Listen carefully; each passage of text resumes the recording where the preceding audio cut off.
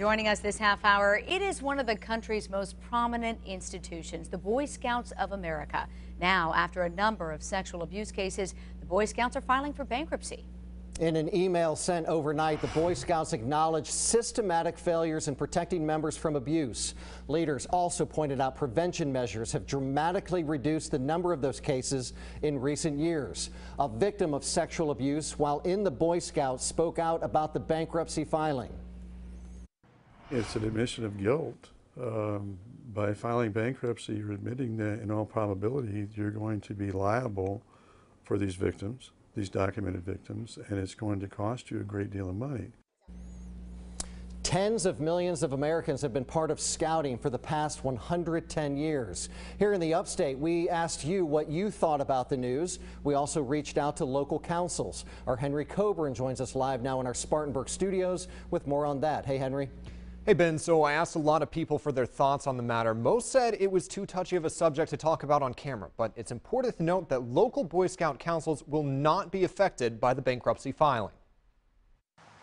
7 News requested statements from local Boy Scout councils to find out how they will be impacted by the BSA's bankruptcy filing. In short, they won't. Palmetto Council Executive Justin Williams said in a statement, quote, "The National Organization of the Boy Scouts of America is the only entity involved in the Chapter 11 filing. The Palmetto Council is separate and distinct from the national organization."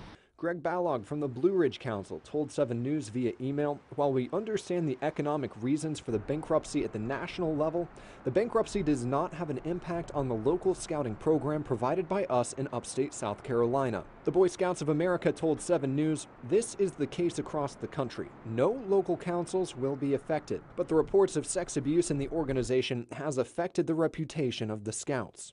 I tell you, it's a terrible thing. It's really, it's putrid, actually. We definitely need to keep a closer eye on what our children are doing and who they're around. That's a definite.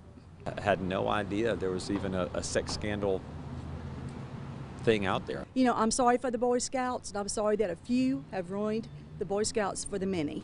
Boy Scouts of America told 7 News it, quote, "cares deeply about all victims of abuse and sincerely apologizes to anyone who was harmed during their time in scouting."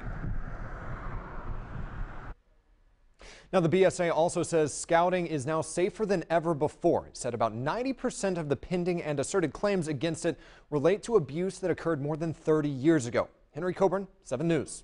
All right, Henry, we appreciate it. The Boy Scouts also published an open letter to victims. We've got a link to that letter on our website, WSPA.com.